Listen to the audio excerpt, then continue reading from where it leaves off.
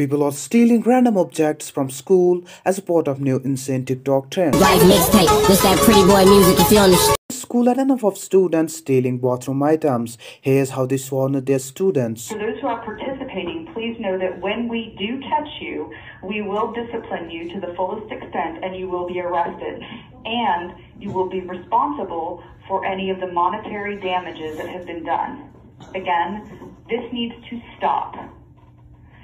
Because of the antics of a few, unfortunately, we have had to close the purple bathroom for the boys. That means that the blue bathroom and the green bathroom for boys are open for the rest of the day. However, because of the antics of a few, we don't have soap in any of the boys' restrooms in blue, green, or purple, nor do we have any more soap dispensers. So you will not be able to thoroughly wash your hands.